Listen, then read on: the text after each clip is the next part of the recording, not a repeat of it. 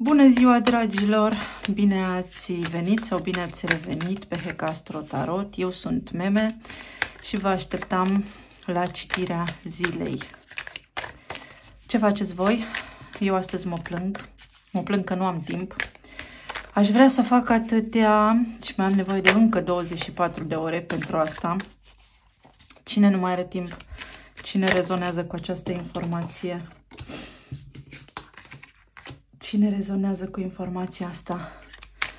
Dacă aș putea și aș avea mult timp la dispoziție, n-aș face altceva decât să citesc și să descoper misterele vieții, cine sunt, de unde vin, de ce am venit, ce caut pe aici, ce pot să fac, ce pot să las în urma mea, chestii existențiale. Haideți să vedem ce faceți voi și ce vă spune energia zilei vouă astăzi. Țineți cont, vă rog, mult de tot, că s-ar putea să nu rezonați toți cu mesajul. Citim o energie colectivă și să luați doar ce vă servește din cele auzite. Avem pajul de bâtă și un 3 de spadă. Pajul de bâtă este o inițiativă, o dorință, o pasiune.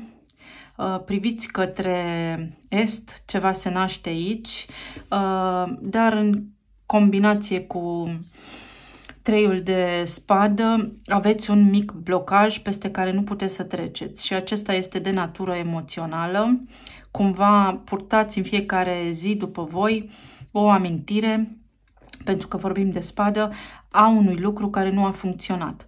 Poate să fie vorba de o relație amoroasă, poate să fie vorba de un proiect, poate să fie vorba inclusiv de ceva, de un job, unde v-a scăzut încrederea în sine, dintr-o relație să vă credeți mai puțin bun decât sunteți voi, chestii de genul acesta. Dar vă grăbiți și vă doriți să ardeți niște etape, voi vă doriți să mergeți înainte, voi vă doriți să rezolvați ce aveți de rezolvat, voi vă doriți să vă vindecați de această posibilă traumă emoțională și mentală, dar încă nu faceți pasul înainte, încă nu treceți la acțiune.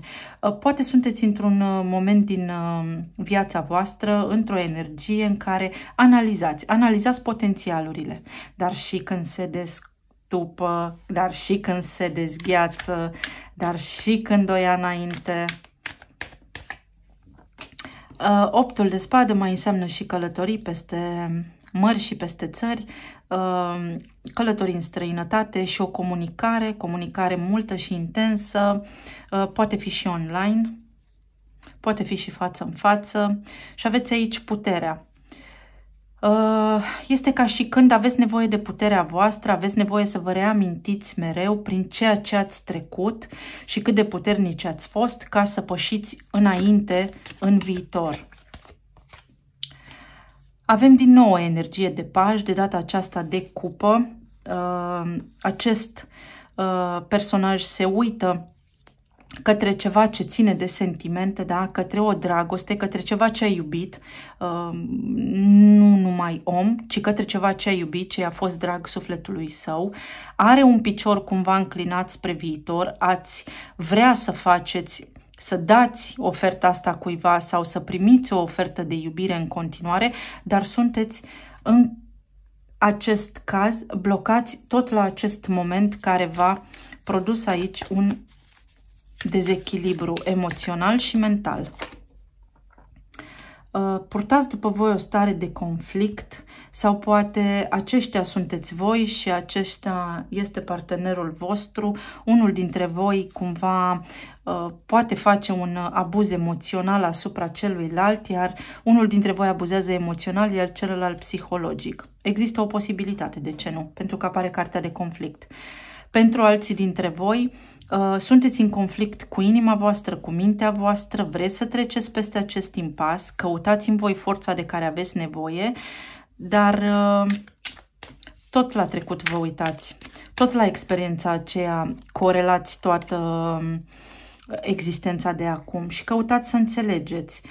Poate este bine că sunteți aici, nu în blocaj, ci în acest punct în care puteți să ieșiți din blocaj, dar prin a căuta o altă perspectivă, pentru că tot către trecut văd că apăreți aici poziționați.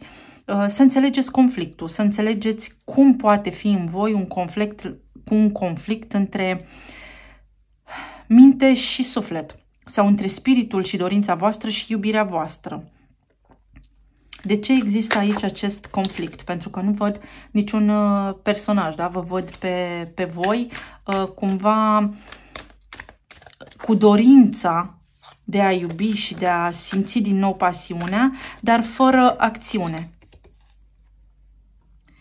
Pentru că poate puteți să mergeți la o terapie sau poate puteți să vorbiți cu prieteni de-ai voștri care să vă înțeleagă sau poate puteți să destăinuiți copiilor voștri experiențele voastre din trecut, astfel încât să învețe și ei din ele și în această măsură să le vindecați și voi.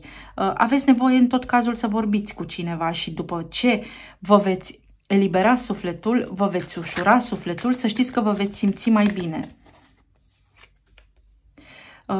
Mai există potențialul ca unii dintre voi să fi fost implicați, poate în tinerețe, între două iubiri, doi oameni diferiți, unul ușor mai hotărât ca celălalt și să fi ajuns acum la concluzia că ați făcut alegerea greșită și asta să nu vă dea pace. Din perspectiva energiei, este momentul să lăsați în urmă trecutul, pentru că vi se întinde o mână de ajutor din plan divin să vă umpleți cupa. Că vorbim aici de o satisfacție personală incontestabilă, că vorbim aici despre o iubire nouă care vine către voi, că ați cunoscut pe cineva acum în luna august, să spunem, la o petrecere, care v-a făcut așa ochi dulci, sau că poate cineva cu care v-ați certat în trecut, acum se îndreaptă așa timid către voi și vă declară iubirea. Toate aceste scenarii sunt posibile, atâta timp cât voi înțelegeți că este un moment prin care trebuie să vorbiți cu cineva, să vă descărcați sufletul și să vă eliberați de această povară. Pentru că vă autosabotați singuri. Deci, acest personaj, pe lângă faptul că înseamnă minciună, înșelat, dezamăgire și așa mai departe, are următoarele elemente. Treiul de spadă ține cu mâna neapărat pe partea inimii, da? De iubirea lui. În mâna dreaptă are două spade, doiul de spadă, care tot amână și este un doi, o poziție din aceea în care nu putem să luăm o decizie, dar în care ne punem singuri în ea. Și aici, decizia care este separată de noi, adică putem să lăsăm intervenția divină, putem să lăsăm universul să intervină pentru noi dacă facem un pas. Dar el e cu picioarele în trecut și cu privirea în viitor. Adică trebuie să vă decideți odată ce vreți, cum vreți să evolueze de aici pentru voi situația de acum înainte. Este un moment astăzi, dragilor, în care luați o hotărâre care să vă ducă pe destinul vostru, pe drumul vostru și trebuie să eliminați gândurile toxice și frica. În această etalare, deci nu este neapărat o energie toxică, poate fi, da, pentru unii dintre voi o energie toxică, poate fi ca partenerul pe care l-ați ales voi să vă fi chinuit de-a lungul vieții în timp ce ați rămas cu gândul la altă opțiune pe care o aveați, dar în acest context în care voi trebuie să luați o hotărâre, trebuie să luați o hotărâre cu care să fiți voi împăcați și trebuie să luați o hotărâre care să vă servească binelui mai înalt, da? Care să vă ajute pe termen lung, nu doar imediat. Trebuie să vă deschideți calea către iubire. Ca semne avem așa: Balanță, Berbec, Săgetător, Leu, Rac, Leu din nou, Fecioară, Rac din nou, Rac, Scorpion, Pești, Vărsător și Capricorn. Vedeți cum rezonați cu mesajele acestea? Ce mai avem aici? Energia zilei. Dependență, codependență, ia uitați. Obsesie, posesie, control, blocaj, constrângere. V-am spus că sunteți într-un blocaj mental și emoțional și energia zilei vine și vă spune: îți întind mâna plină de iubire, exist eu aici, forță divină, care te iubesc, sunt convinsă că mai există și alții pe lângă mine, dar trebuie ca tu, omule, să vezi bucuria, plinul din paharul tău, ca să-ți fie bine. Oprește-te din gândurile acestea negative, oprește-te din energia joasă. Unii dintre voi poate sunteți în depresie, unii dintre voi poate sunteți cu răbdarea și cu încrederea la final, dar este un moment bun să vă opriți, să căpătați o energie de puznic, da, de eremit, care caută din întuneric, da, să găsească cea mai bună soluție pentru voi. Care este cea mai bună soluție pentru voi astăzi? Cum puteți să găsiți soluția? În ce? Pe lângă faptul că puteți să vorbiți cu prieteni, cu copii, cu oameni despre acest lucru, să vă eliberați sufletul. Ia uitați, treiul de cupă se repetă. Prin bucurie. Prin a face ceva care vă bucură foarte mult astăzi, care să nu vă tragă în jos, da? Faceți ceva care vă bucură, nu prea știți ce vă bucură, că nu prea aveți bucurie așa în viață, că vedeți totul negru, nu mai faceți asta, bucurați-vă, fiți mai hotărâți.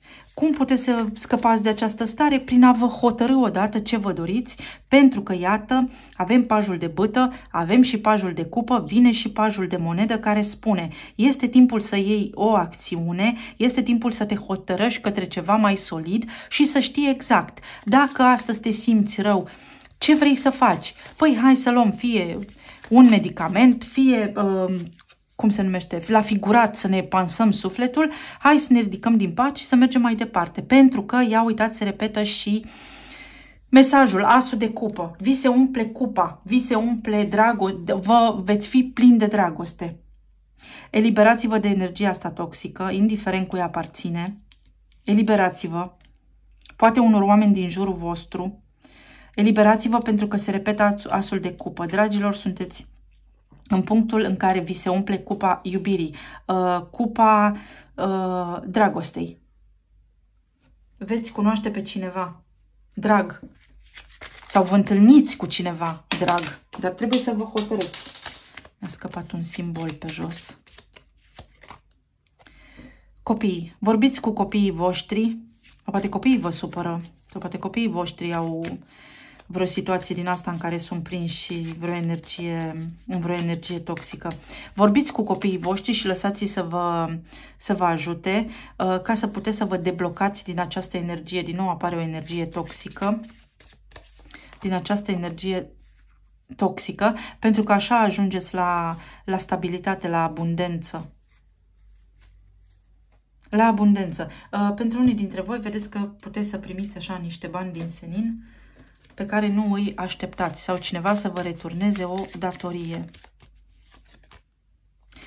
Și avem aici cartea pozitivitate, să fim pozitivi, să gândim pozitiv, da? Să ne eliberăm de toxic și să gândim pozitiv, să vedem partea bună a paharului. Avem aici leul și soarele, inima noastră să se încarce de energie pozitivă. Faceți ceva ce vă bucură astăzi. Și mie și la piață îmi place să mă duc, îmi place să cumpăr roșii, cartofi. Mie îmi place așa. Faceți ceva ce vă bucură astăzi ca să scăpați de energia asta joasă, pentru că vi se umple cupa iubirii. Deci fie primiți vești bune despre iubire care vă bucură, fie efectiv vă veți bucura voi cu voi în sufletul vostru.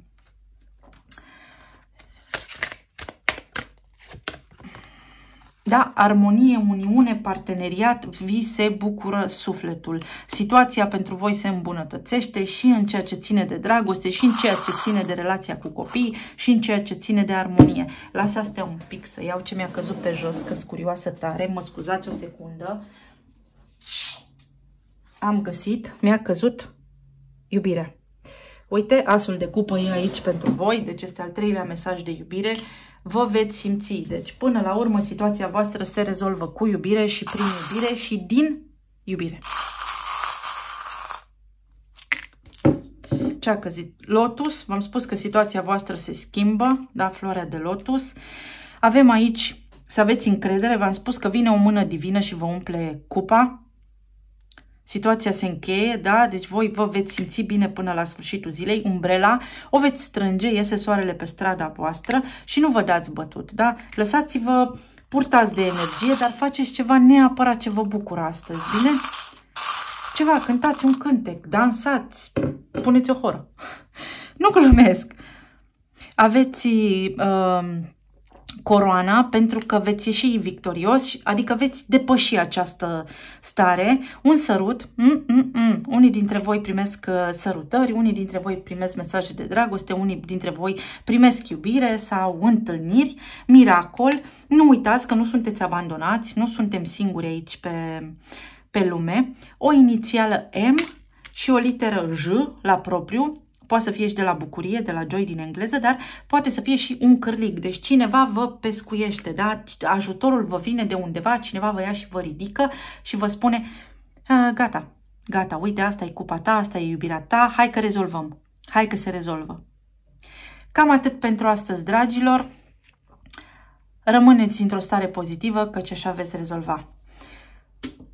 Vă mulțumesc că ați fost aici cu mine, vă aștept în comentarii mai jos, cu un like dacă doriți pentru că ajută, să vă abonați de asemenea și până pe data viitoare vă îmbrățișez tare. Pa, pa!